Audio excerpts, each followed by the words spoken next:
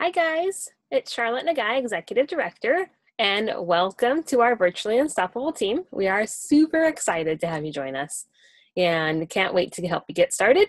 You're going to love it. We're going to start out by showing you when you log in.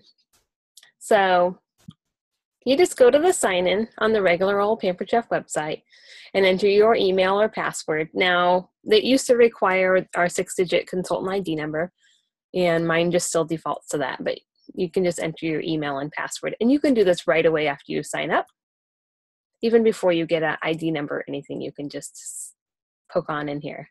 So this looks super confusing. Look at all these tabs and stuff. And this video is just going to show you how to set up your direct deposit and order payment account. So we're going to click on Business Center, or not click, you can just hover and that little arrow pops up. Whoop, whoop. So we're going to click on Financial Information there.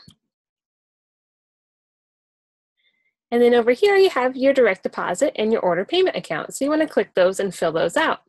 Now an order payment account is required after 60 days. So just set it up right away.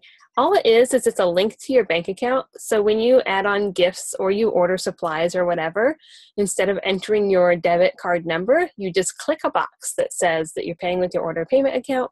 And in 4 to 7 business days, it will deduct from your bank account. So it also buys you time. If somebody pays you cash or a check at a show or something, then you can just, when you click that, it charges your order payment account.